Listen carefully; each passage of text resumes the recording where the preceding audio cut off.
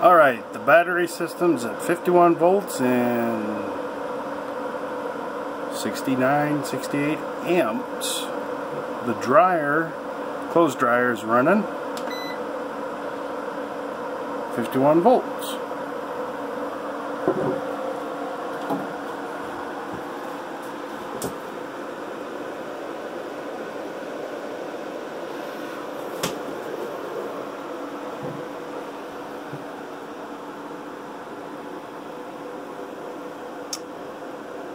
%, 68 amps.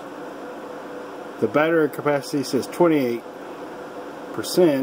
but these are lithium iron phosphate batteries, so that percentage really doesn't make any sense. If you see the battery voltage L1 and L2, it's 50.9 and 51, which is somewhere on the flat curve of the lithium iron phosphate capacity. Anyway,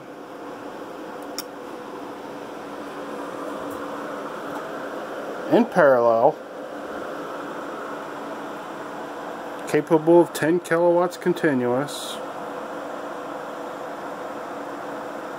15 kilowatts for I think 10 seconds on the manufacturer.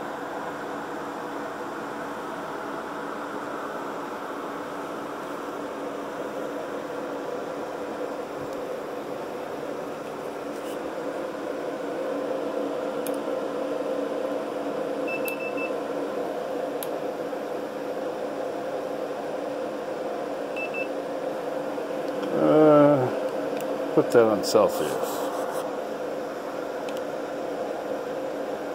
Okay. 12 degrees Celsius. 11 degrees Celsius. 12 degrees Celsius. Ooh, a little warm. 18 degrees C. This is the main where the battery and the inverter are getting their power from the batteries. 20 degrees Celsius.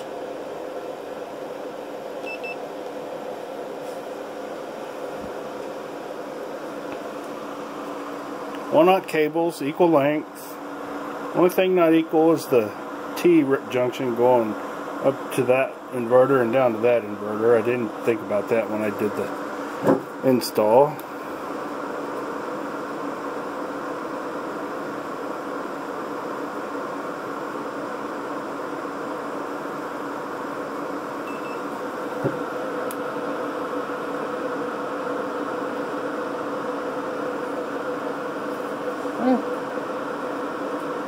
No big deal. Just chugging along.